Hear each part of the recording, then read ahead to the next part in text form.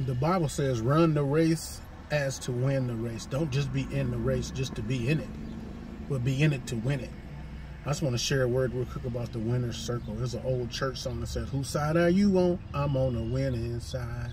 Whose side are you on? Whose side are you on? I'm on the winning side. You know, one thing about Christ, and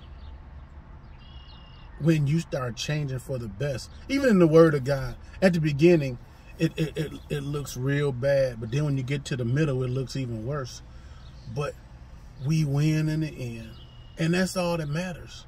Like the Bible says, we should go through strict training to compete, you know, in whatever competition you may be in.